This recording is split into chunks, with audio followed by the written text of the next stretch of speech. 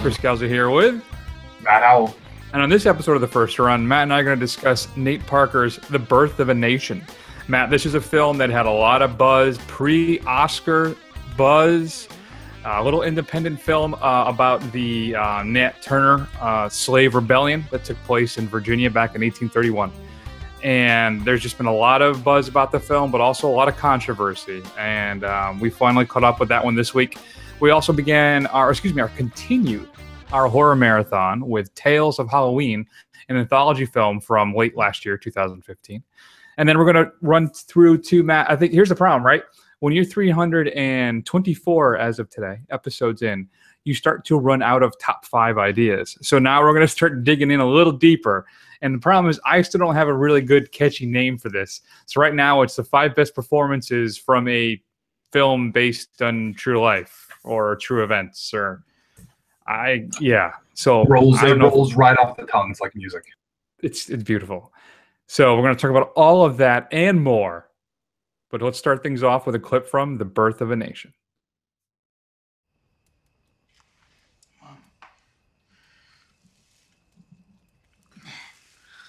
Oh, Lord, I slept too late. Mama, you won't have to work today. You free.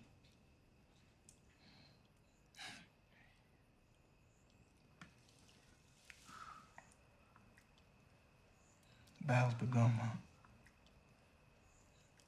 Simon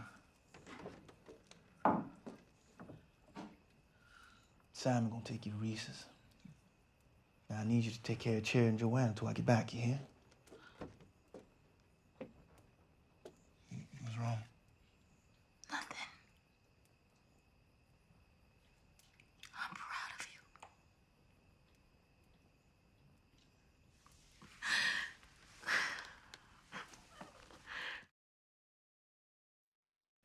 So, Matt, as I stated, Birth of a Nation is a film about the Nat Turner-led slave rebellion in Southampton County, Virginia, back in 1831. The film stars Nate Parker, who plays the titular. Well, no, it's not titular because it's not the name of the title, but he plays the character Nat Turner. Armie Hammer plays our owner, our slave owner here as well. We also have Jackie Earl Haley as what's his role? He's like a slave rounder upper. I know there's a specific title for that job position at the time, though I'd hate to see that resume. And then Penelope Ann Miller, Gabrielle Union, and some other roles as well. So, Matt, I don't know where to begin. So I think what we should do maybe is just, we talked a little bit about the controversy surrounding this film a few weeks ago, and the discussion we had briefly about being able to separate art from the artist. But let's focus first and see where the conversation brings us, though. Let's talk just about the film itself. So the movie had a lot of buzz, an early potential favorite for an Oscar nomination, Matt. Do those odds still hold? Do you think it has a chance at an Oscar nom? I really don't know. I know we were kind of tabling this part of the discussion, but I don't know if the kind of controversy surrounding it about the filmmaker and some of the things that have come to light from his past are going to tarnish this. Well, let's pull that out, right? On the merits of the film, which I guess is really an impossible thing to really go through, right? Because you can't, once the stuff that's happened has happened, and let's not. All right, fine. Let's not dance around it, because I think we're doing a disservice if we dance around it at this point. Nate Parker, back when he was in college, him and a buddy of his allegedly raped a woman. Okay. His friend was charged. He actually went to jail. He went to prison. Nate was acquitted. So nothing ever happened to him. And he feels that it was in the past. He was proven to be innocent, so it shouldn't be held against him. Unfortunately, the woman herself took her own life a few years ago. So, given one of the conceits of the film is the fact that one of the things that starts Nat Turner's rebellion, one of the things that inspires him, is the rape of his wife, outside of everything else he witnesses. And I think part of the issue is that Nate Parker wrote the screenplay and directed this film, as well as stars in it. So he has a heavy hand in this whole thing. All right, so we've discussed what the controversy is. If it's possible, Matt, take that out of it. Say you're winning cold. Watch this film. What are your thoughts? If you can you let me ask, is it a fair question? Can you do that? I don't know. I don't know if I can. So I mean, I'll be honest with you. I mean, I heard the buzz of this film. This isn't, you know, I understand it's an important part of American history and it happened and all that kind of stuff. But it's usually not something I like to go watch. I've never seen 12 Years a Slave. Oh, Matthew, you have to. I'm sorry, but I hate to interrupt you, but and try and maintain your train of thought. But 12 Years a Slave is a film of gorgeous horror. It is one of the most beautiful films I've ever seen, and also one of the most heart-wrenching. I've seen it a couple times now because it's so beautiful, but it's also the horror in it is so real. And I think I remember seeing it at the time and feeling like I think it really hits home. And I think Birth of a Nation is successful at this as well, is how horrible everything was there. I feel like, you know, you read it in the history books. I said this at the time as well when we talked about 12 Years a Slave. It's something different with seeing it on the screen. You know, actually seeing everything portrayed, it really drives home. Maybe it's my own weakness or failing to not have it impact me as emotionally as it does when I see it on the big screen. But still, I think it's a fantastic film. And though I think everybody, I don't know if I feel the same way about this film as I do 12 Years a Slave, where I think everybody should have to watch 12 Years a Slave. I feel like it should be required viewing for everybody in this country. I don't know if I feel that way about this film, but and we'll talk about that. But I'm sorry, continue your thought. Okay, thank you. So I haven't seen it, so I can't. You know, that's the film that I, you know, obviously would draw the obvious comparisons because it's you know relatively the same subject matter.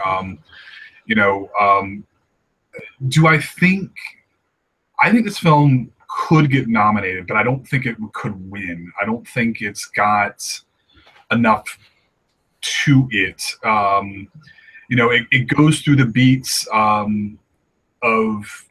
the rebellion and kind of the seeds of that, but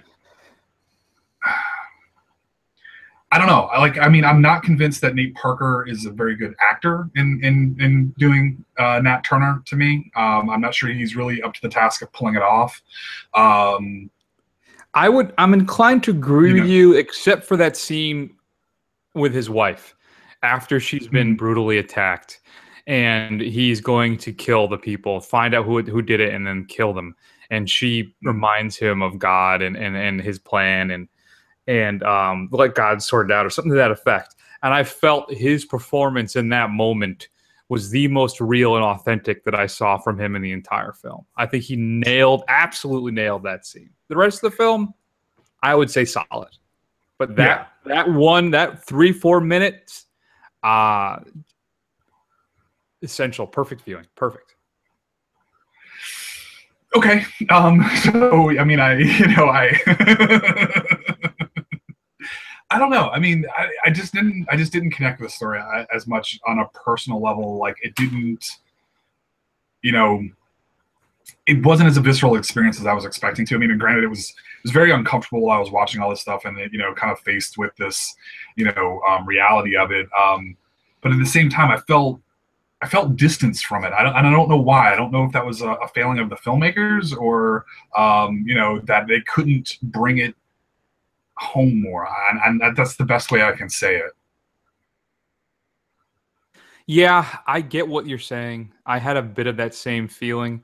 I actually thought that the film was more experiential than I felt it was thought-provoking. It was a visceral experience for me. I don't think it had there was something missing. It didn't for me have the gravitas that 12 Years a Slave did. But I think part of that is that Nate Parker may not be the director that Steve McQueen is. But this is, I believe, Parker's first film. So I want to cut him a little slack there as well. Listen, for this to be your first film, to tackle something like this, I respect that. All right. And I think what he does achieve, what he does here is mostly successful. I think it's a fair point that you mentioned that it's not, for me, it's not transcendent. All right. It's, there's some issues I have with the film. Chiefly for me, I think the female characters are criminally underdeveloped. I feel that they're more, they exist more maybe to add some morality and also more, even more so just to advance, I think, the plot of the film. They don't have, like the grandmother, his grandmother provides a scene and then she passes away. His wife, for there almost even though her suffering is horrible, I still feel that she is just there to spark the next part of the film where we get this, when things start to roll downhill and the rebellion starts. So I think they were basically fridged, the whole thing. All the female characters were fridged. I'm not familiar with that term. I'm not that hip. What does fridged mean? It's basically it means when you kill a female character just for the sole purpose of motivating the male character to action. That's a Green Lantern reference, isn't it? Yeah, it is. Yeah. You're such a geek, and I'm a geek for knowing that. Poor Colin. So yes, I guess so. I think the issue is I think the film rambles a bit. It's not as focused as I think it could be. But I will tell you, as I said, it's a visceral experience. The film felt real and authentic to me, Matt. I still think it had a powerful message. And one thing I was impressed about, I think, same thing with 12 Years a Slave, is just the fact that this film even exists, I think is interesting. I got to admit, I was moved a lot as this thing played out, mostly just viewing the suffering. I found to be difficult. I felt when I walked out of it, and I don't mean to say this, and I actually said this to my wife, and I don't mean this in a flippant way at all. I said when I was going to see it, I said, all right, I'm gonna go watch this movie now. I'm gonna feel horrible for being a white person, and then after I walk out, I'm gonna thank God that I'm a white person. It's this weird kind of, I don't know, and I think the film has that emotional heft to it. It's just that the artistry itself, it's not the art house film that some people have said it is, though it's not the exploitation film that other people have called it as well. I think it's a film of middling genius. I think that there's potential here, and it's an emotional story that's relatively well told.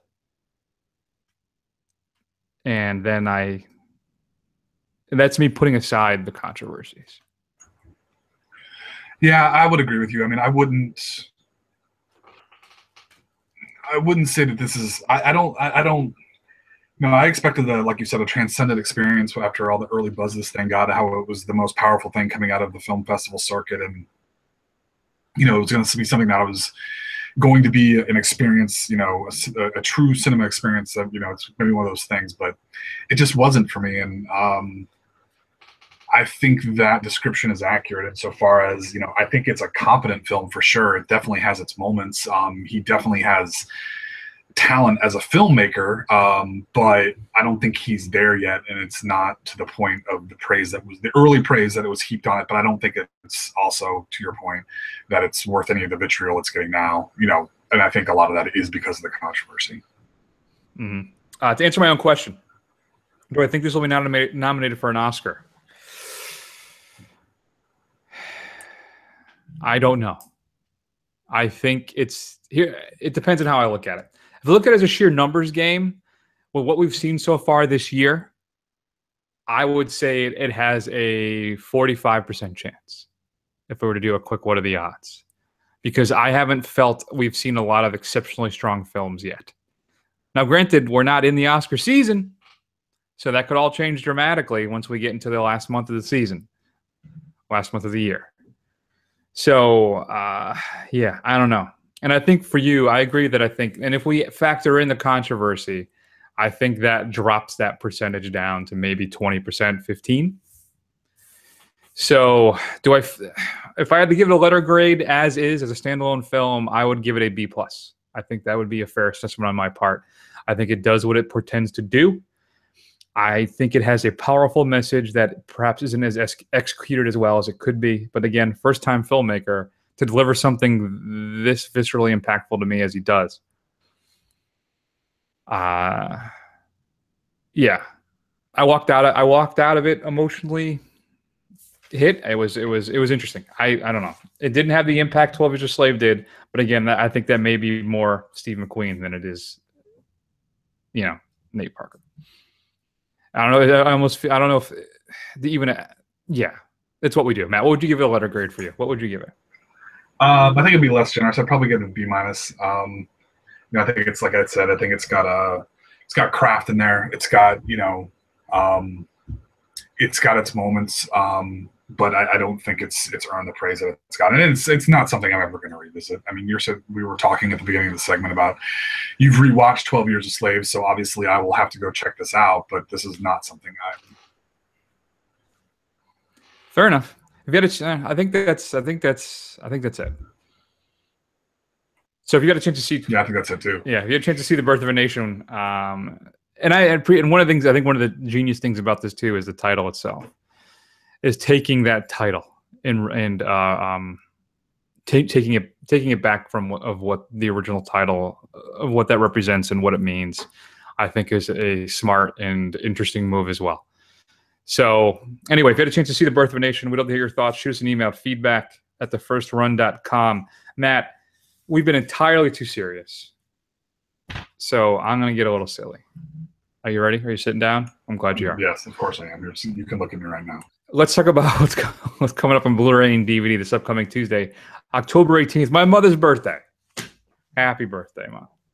And you can pick up for your birthday, if you so choose, and I hope you do not, Independence Day Resurgence. Includes a Blu-ray DVD digital copy, get a steel book from Best Buy, and something called a guidebook, which I think is just one of those making-of type books that Target does, which is they do just like excerpts from the big, making up books that you get at the bookstores and the Amazons and the Borders. You can still go to Borders, right? Includes 8 deleted scenes with commentary by Roland Emmerich. Matt, does this film even need to exist? I mean, I feel like this is one of those things where I don't think we need the sequel. It's especially without Will Smith. What are we doing? I mean, we're scraping the bottom of the barrel. We're trying to get those millennial 90s kids their butts in the seats, man. So whatever it takes. And I didn't even like that. I didn't even like the first one. The first one was one of the biggest cinematic disappointments of my life. I was so you get to watch the whole film. Were you really? Yeah, no. But come on, Will Smith punches an alien. How cool is that? And they take it down with a MacBook. So you know what? I mean, Chris, we'll say this. You're a little bit older than me, but we've discussed this before. When we were younger, a few years might as well be like a decade as far as tastes go when you're younger, So, which reminds me, not to just to jump real fast. Have you seen the trailer for the new teaser trailer for the Power Rangers film? I haven't. I've been avoiding it. I was never into Power Rangers, so I haven't really been interested. Neither was I, but I feel like that's like that 90s. Is that 90s or that aughts? Oh, that's definitely 90s. I remember my little brother watching that in like 92, 93. Okay, I didn't watch it either. I was past that at that point. So, but I guess I wonder if the kids are all excited about the Power Rangers, because I'm not. Alice Through the Looking Glass, another sequel that I don't know if anybody really needed, is coming out. Includes a Blu-ray DVD Ultraviolet Pass. You had some behind-the-scenes featurette, including filmmaker audio commentary by James Bobin and deleted scenes as well. Woody Allen's latest Cafe Society, Matt, is getting its release. So I haven't seen Cafe Society. I'm going to talk about another director with some controversy, right? But hey, it seems to be working. Him and Soon-Yi are still together, whatever that means. I saw it. I went and saw it 2 months ago. Actually, not bad. It's all right. It's middling, late period, inoffensive Woody Allen. It's fine. It's not transcendent though. Transcendent. Good to know. New to Blu-ray, Matt. There you go. Well, a few films are. I think the big release of this week, I'd have to say, is Criterion's release of Pan's Labyrinth.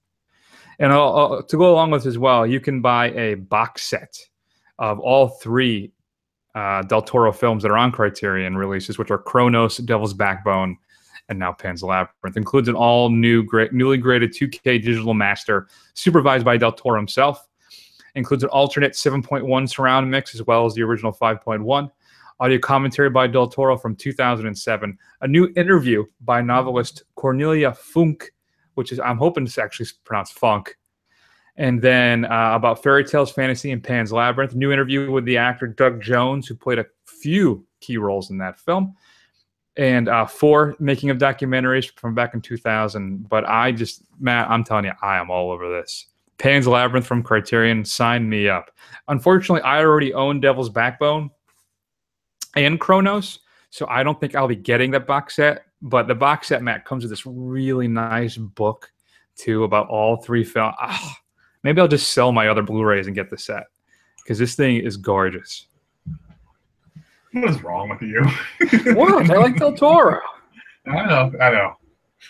Hey, you know what? You were the benefit of my upgrades. What did I send you recently? You got got Star Trek 2. Right. And I just picked up the all-new Scream Factory version of The Thing. Do you have The Thing on Blu-ray, the Universal?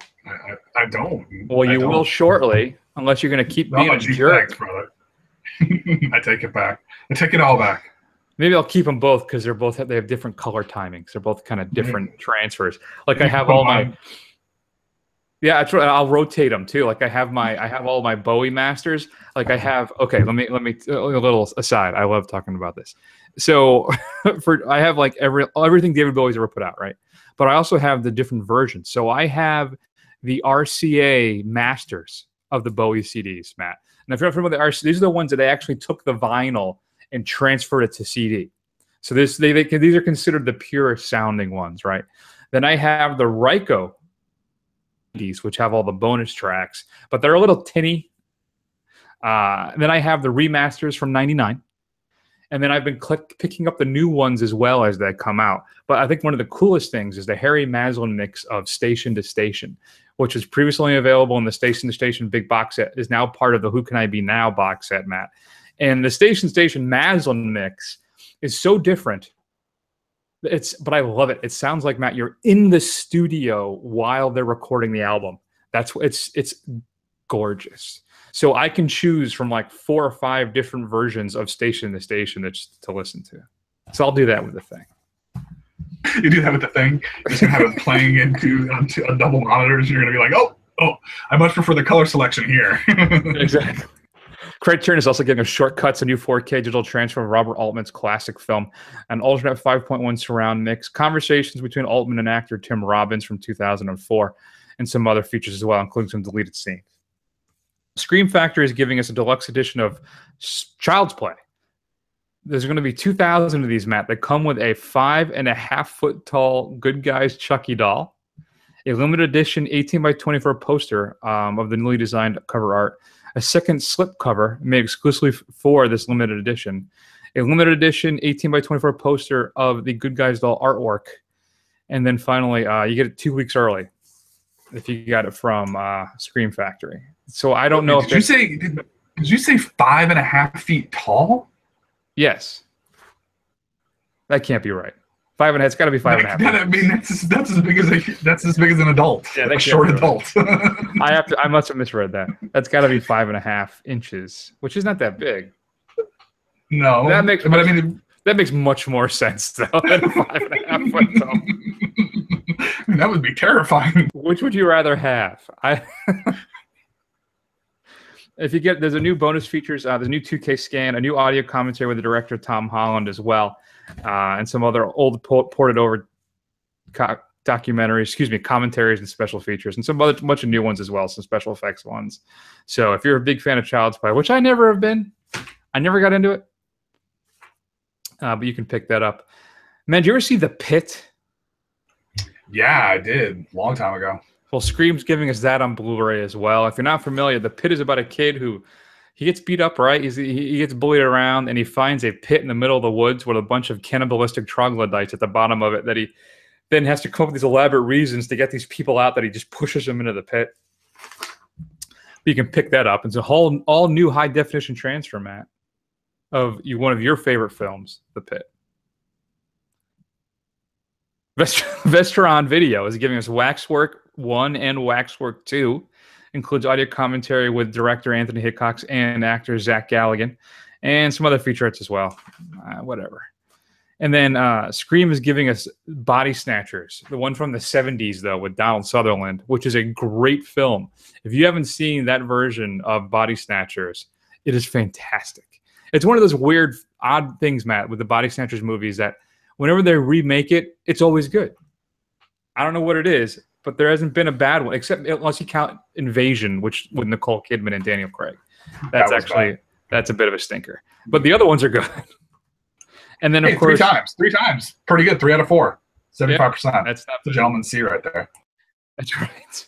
And then Arrow is giving us a single disc release of Bride of the Reanimator. They had a big version of it previously, but now you can just pick up just a disc. Your straight to DVD pick of the week, Matt. The write-up itself is not that interesting, so I just chose it because of the title, which is Hillbilly Bloodbath. Witnessing this terrifying tale of depravity, cannibalism, and torture, set in a small town in the backwoods of Kentucky, Hillbilly Bloodbath, also known as Red River, tells a tale of Roland Thatcher, a family man, a businessman, a man of God, and a man who doesn't take kindly to strangers. When a group of city kids sets up camp on a blah, blah, blah, blah, we all know what it is. Anyway, I just like the title, Hillbilly Bloodbath. Matt, do you have any streaming picks of the week for us this week? Yes, I do, Chris. Yes, I do. So,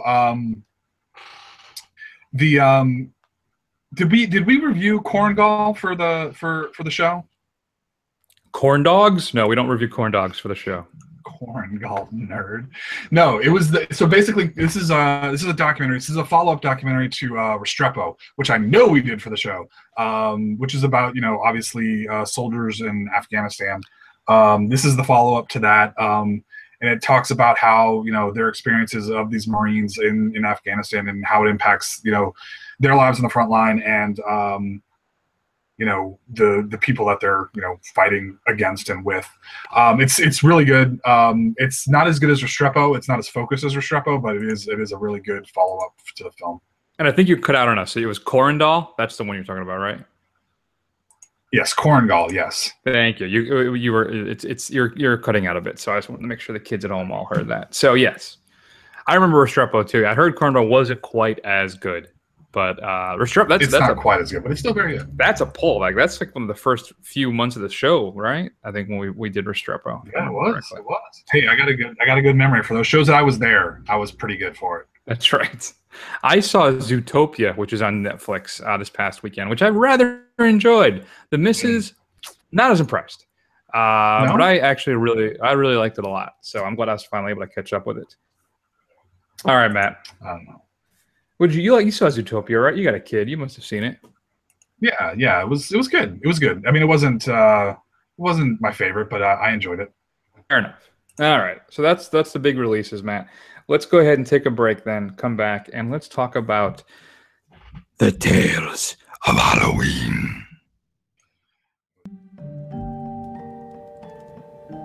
Spirits roam the earth tonight. Do you know why we wear costumes on Halloween? It's so the dead won't know who's alive. Their night, and while some of them like mingling with the living, there are others who don't like to be seen at all. There's one ghost who hates it more than any of the others. Mary Bailey was laughed at her whole life.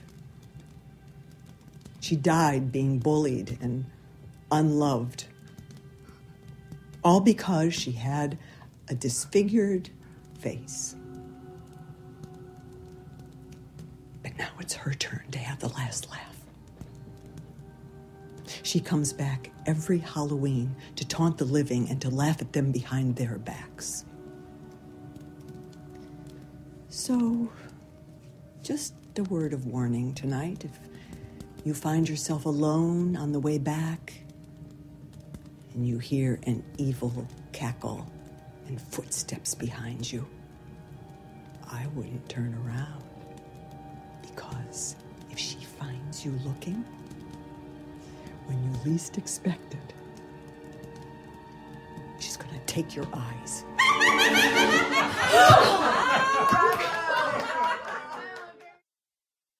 All right, man, I'm going to be straight with you here. I think we both can say that we both love these types of films, right? The The Halloween, the anthology horror, films. the anthologies. Yeah, I don't know why I was blanking on the term anthology, but the Halloween, the horror anthology films, we're a big fan of. The problem is, almost every single time, they let us down. Or well, maybe we'll have one segment, maybe two, that's really strong, like Trick or Treat. I actually enjoy a lot. I'd say Trick or Treat's pretty solid all the way through. What was the one we saw? Was it ABCs of Death? No, it wasn't ABCs of Death. What was the one that had the one VHS? Yes. Was it VHS 2 that had the one in Japan or in one of the Asian countries? What was that called? Was The the Savior cult one? or whatever. Yeah. That thing was fantastic. But That was directed by the guy who did the Rave, yeah, right? there you go. Well, there you go. Yeah. So Tales of Halloween, Matt. This time we have 10, count them, 10 little short stories that are vaguely intertwined. They are particularly at the end.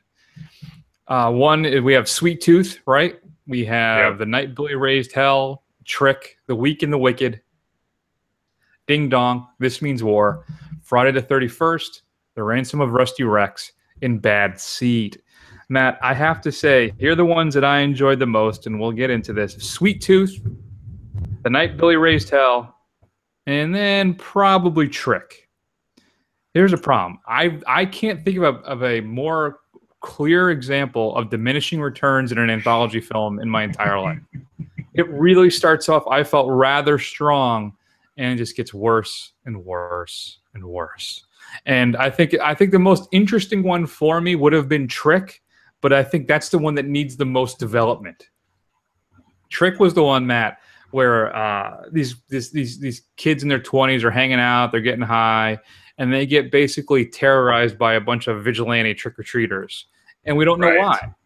But finally is the reveal as to why. But I feel like that reveal wasn't executed as well as it should have been. I really feel that was lacking something that I can't really put my finger on. But that would have been, for me, the most interesting one. Sweet Tooth, I thought was fun. But the one I enjoyed the most, I think, would be The Night Billy Raised Hell, which is a young man, he knocks on the door, and it happens to be the devil. And the devil takes this young boy, perhaps, out to do a whole bunch of pranks and tricks throughout the neighborhood.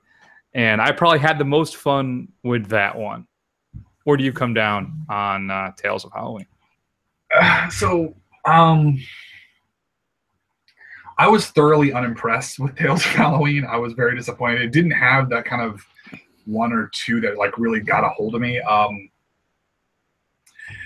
Honestly, I think they were all kind of too short. I think they tried to cram too many in here, and they didn't have as much room to breathe. I think they probably could have done this better with half of that.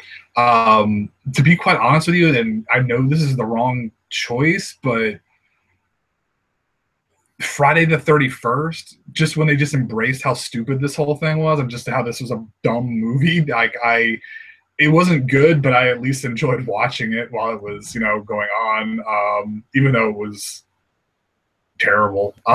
But yeah, the only one that made me jump was probably Grim Grinning Ghost. It was the only one that had the I jumped. But I think Friday the 13th is an interesting pick too. I wrote that one down because that's the one that's a mix between Friday the 13th, a little Evil Dead, and then we mix in some alien abduction invasion type stuff. It was easily the goriest, I think, out of all of them too, if I remember correctly. So that one was okay too. I think the one that bothered me the most was Bad Seed, because that was the one written and directed by Neil Marshall, who is a director whose work, this man lives and breathes pulp, B-movie, high-end B-movie schlock kind of stuff. And his was the weakest, I think, out of all of them. Bad Seed is about a genetically engineered man-eating pumpkin that terrorizes the town, which I think could have been fun. It could have been good. But for me, was the weakest out of all of them. Except maybe the Ransom of Rusty Rex, I thought was pretty bad too. No, actually, I think the worst one for me, absolute worst, would have to be This Means War, which is where the two neighbors were warring over the Halloween decorations. And they ended up having a fight. That was probably the weakest out of all of them. Yeah, but I think the biggest disappointment for me would be Bad Seed because of Neil Marshall. What do you think? Yeah, it was definitely the weakest one. But I mean, there was some good competition. Like Ding Dong was pretty bad. Conceptually, I like the idea of that one. Yeah, but the execution was just awful. This Means War. I agree with you. And Ding Dong, I want to tell people too, though, is this woman who, in her husband, they're desperate. She really wants to have a kid, and all these trick or treaters keep coming up, and it makes her angry and anger her. But she's a witch, right? And we find out really what she wants. She doesn't want a kid. She wants to eat a kid. Right. It's kind of a Hansel and Gretel type thing, but like you say, is exceptionally poorly executed. Yeah. I mean, these things had some had some seeds and some good ideas, but I think this could have, again, they could have just, if they had maybe cut half of these and kind of expanded them out a little bit more, it probably could have been better. But I think they just kind of threw too much stuff up here, and none of it really stuck. Fair enough. Yeah, that's too bad. I was looking forward to this one. I don't know if it's if you could.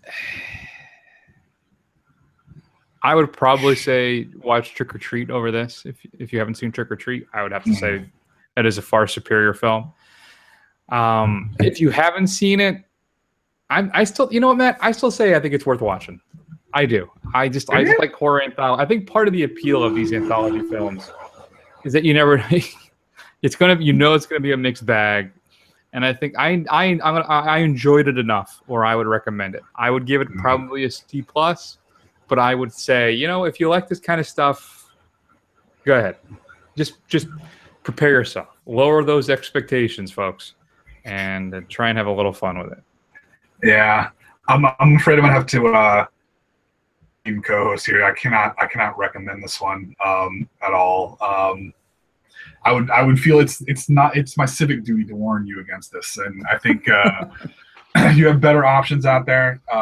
Trick or Treat. What about the top three? What if they watch Sweet Tooth, The Night Billy Ray is Telling Trick, and then tell everybody to turn off the TV? Would you be on board for that or no? Sure, but it'd be over in. It'd be over in like 10-15 minutes. All right.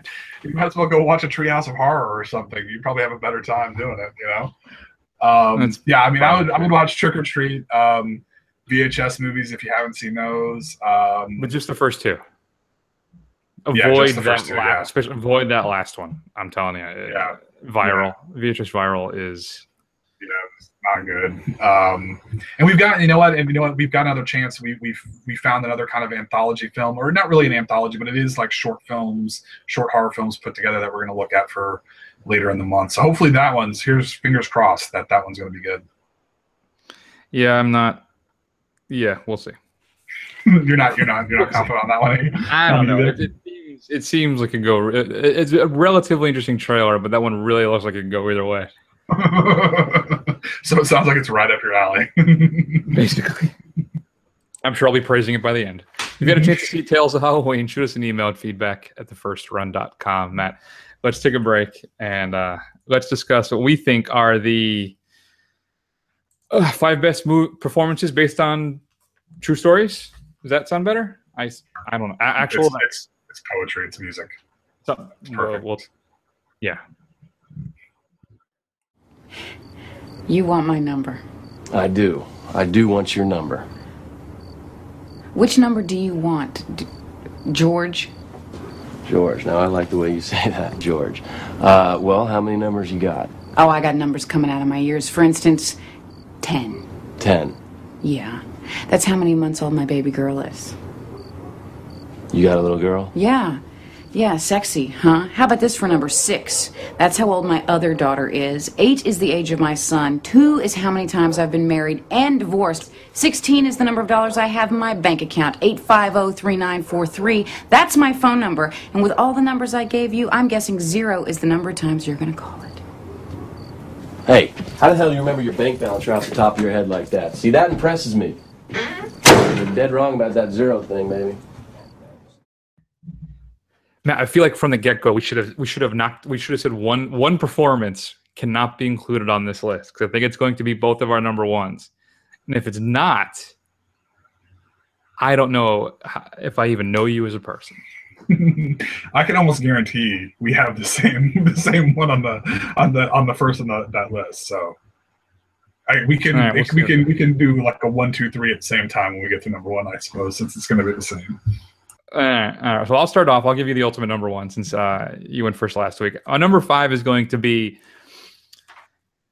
I'm going to go with Martin Landau as Bela Lugosi and Ed Wood.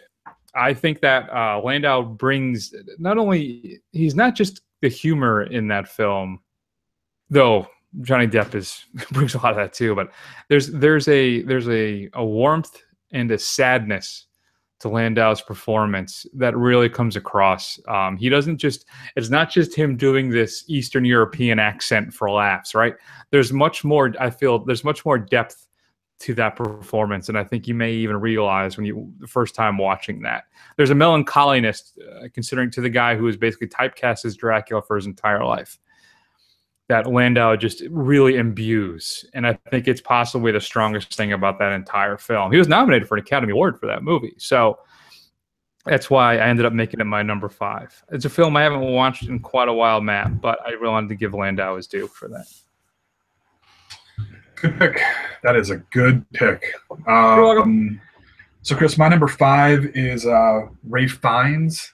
Some people would say Ralph, but he would say Rafe, as Eamon Goth in Schindler's List. Fiennes plays the commandant, the head of the concentration camp where Schindler gets his workers from. He's basically, he is the villain of the film, and he just plays him with just this creepy intensity, this kind of mundane cruelty. It really makes your skin crawl when you realize that people like this actually existed. These are the things that they actually did. And he's, he is fascinating to watch, even though you loathe him the whole time you're watching him. That is a great pick. Liam Neeson ended up as one of my honorable mentions. It didn't even occur to me to choose Ralph Fiennes. So that is a great pick, Matt. Good on you. My number 4 is a bit of a layup. I went with Joe Pesci as Tommy DeSimone in Goodfellas. Okay. Basically a role that I think that defined Pesci for the rest of his career. And it's one of the most standout, almost like knock you over the head performances that you'll ever see. I mean, he is terrifying and hilarious in that film. And I feel like outside of that and My Cousin Vinny, right? But I really feel Goodfellas is what really made Joe Pesci who he is. And that performance, man, I don't know how many times have you heard that line, how am I funny? What do I make you laugh? Am I a clown? So it is just it's the humor and the horror that he just weaves together so perfectly as that character is why it's so strong and effective for me. It's so memorable. It's one of the more memorable performances I think I've ever seen. So that's why I went with my buddy Joe. But Joey Shinebox? Is that what they used to call him? That's right. All right, so my number 4 is John Hurt as Joseph Merrick in The Elephant Man. Hurt plays obviously Merrick, who was he had horrible congenital deformities, and he was found in Victorian England acting in a sideshow, and then he gets brought by Anthony Hopkins' character down to London, and they study him and his deformities. And Hurt kind of plays it even underneath all this makeup. You can really sense the kind of humanity and the gentleness of him. With all this ugliness around him, he really plays up the the humanity of this guy as a gentle soul, and it's really kind of a beautiful film as far as and it's directed by David Lynch. It's Lynch's most accessible film. It's his most kind of straight up narrative film. This is like his there's no kind of Lynchian weirdness in it really, other than the fact that it has a guy who's the star is a majorly deformed guy. But yeah, I really enjoy The Elephant Man. And Hurt is fantastic in it. I've never actually seen it, so yeah, you should check it out. I don't know if it's David Bowie portrayed Merrick on Broadway in The Elephant Man. You know that one-man show. Thank you for informing me. Really? Mm-hmm. And he did, I believe so. But he did he did a deformity just by holding his body oddly. Oh, okay. That was his thing. Rave reviews. I still miss you, David. All right, my number 3 It's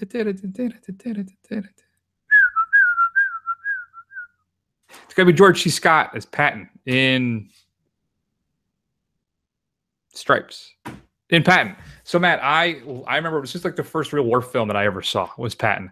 I had the two tape VHS of Patton, and I used to watch it because my grandfather used to talk about Patton. He was a fan of his. My grandfather was in the hospital recovering from he was shot 3 times in World War II. I was like, Grandpa. But still, so he was in the hospital in Italy when Patton slapped that soldier. He didn't see it, but he was there, and then the apology thing that happened. So that was one of his favorite stories. So I watched that film when I was a young kid, bought it on VHS, and must have watched it, I don't know, half a dozen times easily within the first couple months.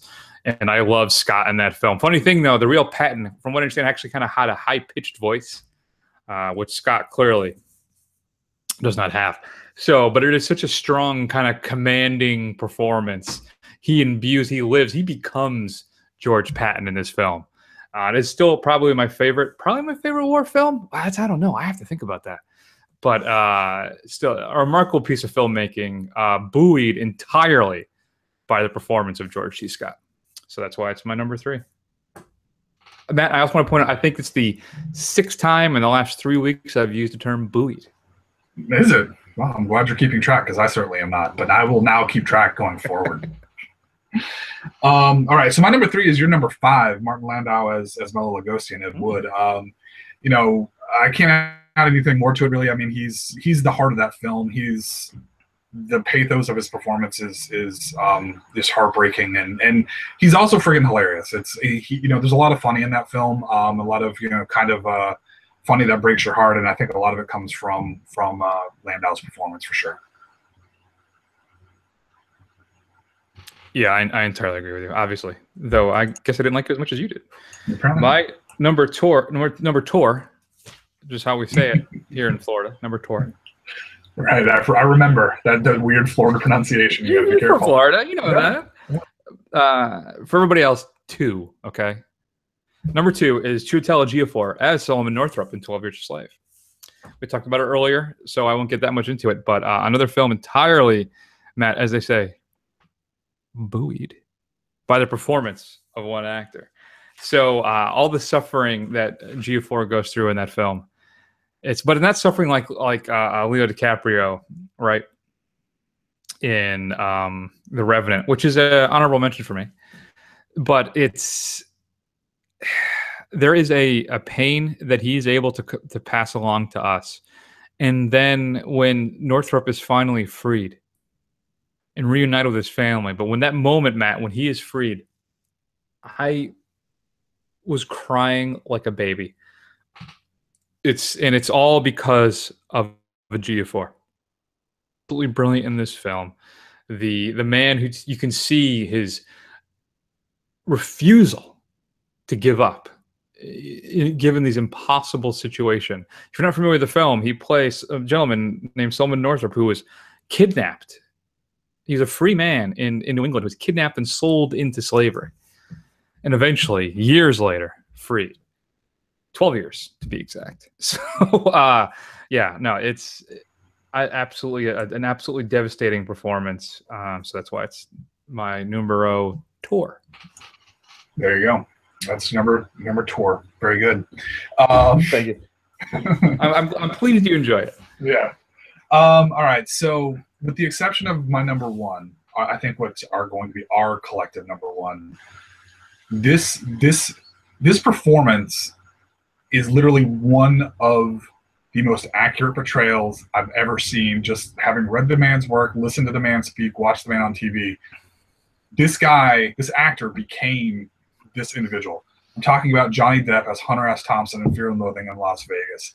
That performance he completely becomes Hunter S. Thompson. He lived with Hunter S. Thompson for months on end, just mimicked his mannerisms, learned his speech patterns, just learned all the crazy stuff he was into. And I absolutely love that film. That film is so much fun to watch, even though it's so crazy and disgusting, but it is a good time to watch that film, and it's fun. And Depp is fantastic in it. I remember loving that film when I first saw it, Terry Gilliam film, and I gotta tell you, man, I haven't watched it in a long time, and I'm nervous that it won't hold up, but you're telling me it does, huh? Oh, for me, it holds up. I will. That's one of those movies I'll watch every couple of years, and I will enjoy it every single time. Okay, all right. So I guess here we are at number one. Are you ready? We're ready. All right, here we go. Okay. 1, 2, 3. Keanu Reeves is John Wick. That was it, dude. That's it. It's a true story, right? It is. And shot the movie. It has to be De Niro as Jake LaMotta. There's no other selection. None.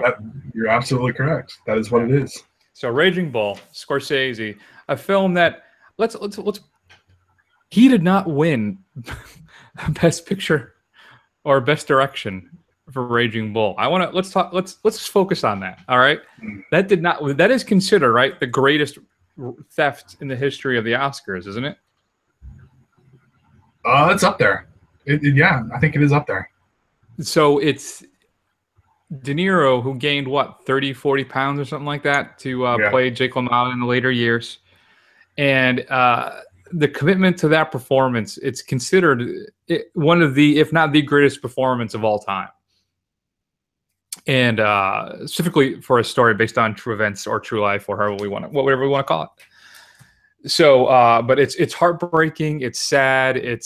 I don't know, Matt. It's just it's an experience. What are your thoughts on De Niro as Jake LaMotta? Yeah, I mean, he totally embodies. This is, again, he was so obsessed with making a film or playing LaMotta that he went and trained with him. He kind of spent all his time with him. And I think it was even more than 30 or 40 pounds. I want to say he gained like 60 to 70 pounds to play LaMotta in his later life. Which wasn't even a huge portion of the movie, but but he did it anyway. His dedication to playing this role, and De Niro completely sells it. It is absolutely one of the canonical films that's out there right now, and it's probably the best. Are we going out on a limb saying it's the best biopic ever? Yeah, I think outside of John Wick. Yeah, I think it is. Yeah. Well, yeah, John Wick, obviously. and the Dark Knight, but that's a documentary, so I can't remember. That is a documentary. You gotta back it up here a little bit, buddy. Yeah, I would agree. So let's keep them on again. That year, 1980, Ordinary People won Best Picture, and Redford won for Best Director of Ordinary People as well. The competition that year for Best Picture was Ordinary People, the winner, Raging Bull, Coal Miner's Daughter, The Elephant Man, and Tess. Scorsese went up against Redford, which he lost to. David Lynch in The Elephant Man, Richard Rush for The Stunt Man, and Roman Polanski, of course, for Tess. Of course, De Niro did win that year, so it wasn't a total loss, but still. Ooh, still. All right. You know what? I kind of screwed over Joe Pesci, right? Because he had a big role in Raging Bull, so I didn't really do him honors on that, because I think his performance as Joey was really good too. I mean, he was nominated for a Best Supporting Actor. So, sorry, Joe. Yeah. I don't know what the hell I'm talking about. Yeah, but I think it was fair. I think it was a fair statement. I think Tommy, his role as Tommy. I mean, he basically plays the same character in Casino. So yeah, true. Yeah. All right, Matt. Do you have any honorable mentions? Do I? I put let's see. I got Eisenberg as Zuckerberg in The Social Network. Tom Hardy as Charles Bronson, not the Death Wish actor. Jamie Foxx as Ray Charles. Denzel, because he's just Denzel, as Malcolm X. I put Ray Liotta as Henry Hill from Goodfellas. I thought Ray Liotta was a good performance. Philip Seymour Hoffman as Truman Capote, and Bruno Gantz as Hitler in Downfall. Which, if you've never seen, now granted, this is a film that launched a billion memes, but it is a powerful film. You should really check it out if you haven't seen it. I think I've always meant to, and it was in my Netflix queue for a while. I don't think it's available there anymore. I never got around to seeing it. I have to check that out at some point. I am kicking myself for forgetting my boy Tom Hardy and Bronson. I cannot believe I forgot that, because I love that role, that film, that performance. I also had Aaron Ralston, played by James Franco in 127 Hours. Good one. I had Russell Crowe as Jeffrey Wigand in The Insider. As I said earlier, Liam Neeson. I got Denzel, but I haven't seen Malcolm X, unfortunately. So I had him down for Hurricane Carter. Not a great film, but a great performance. Julia Roberts and Aaron Brockovich, Peter O'Toole, Lawrence of Arabia. As I said previously, Leo DiCaprio in The Revenant. And then the one that really... Another complicated film. The American Sniper, Bradley Cooper as Chris Kyle. The first time I really saw Bradley Cooper, and I was really impressed with one of his performances. I've always kind of felt, all right, it's Bradley Cooper. Yeah, he's a pretty boy. But I really enjoyed him in that role. So, all right. I'm sure we're forgetting a whole ton. Shoot us an email, feedback@thefirstrun.com. I heard today, Matt, that they're greenlit John Wick 3 already. I can't believe all those stories are true. But I think that's fantastic. Matt, coming up next week, eventually, we may be a little longer of a break between shows because Matt is taking a not well-deserved vacation. It's definitely not deserved, that's for sure. But we will be the company owes it to me and I'm taking it. There you go. We'll be checking out The Accountant, starring Ben Affleck, and in the latest film in our horror marathon, which we do not know which it will be yet. We'll know shortly. Yeah. Matt, let me ask you to choose from the following: comedy or cartoon, action adventure.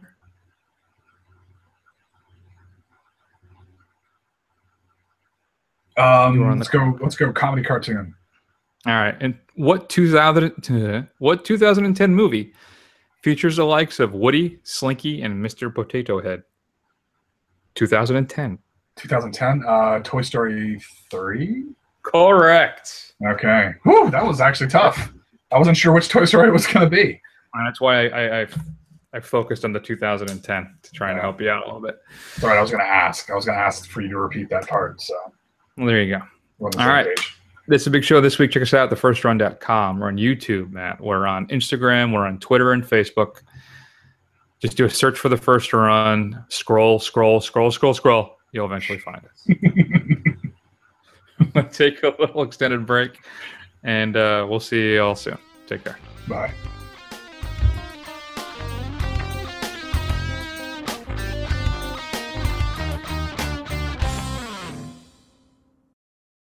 Andy, no, please. We're friends to the end, remember? This is the end, friend.